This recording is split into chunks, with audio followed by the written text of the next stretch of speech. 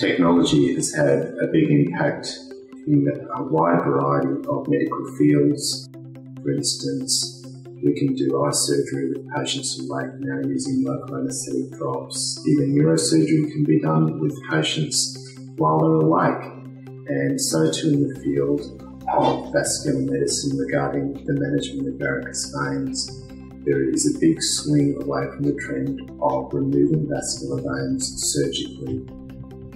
These days, it is realised that surgically stripping varicose veins leads to a high degree of recurrence. The quoted figures in the literature are up to 40% within 4 years after stripping varicose veins from the groin, and 7 to 80% within 10 years.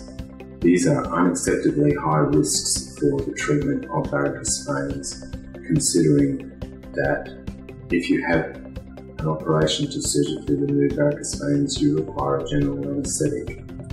Going into a hospital and having your veins surgically stripped in an operating theatre raises your risks of having a DVT, which is a serious life-threatening complication of varicose veins, substantially. These days, we realise that we can remove varicose veins more successfully by keeping patients awake. They come into the clinic and get out of the clinic and go back to work within the same day.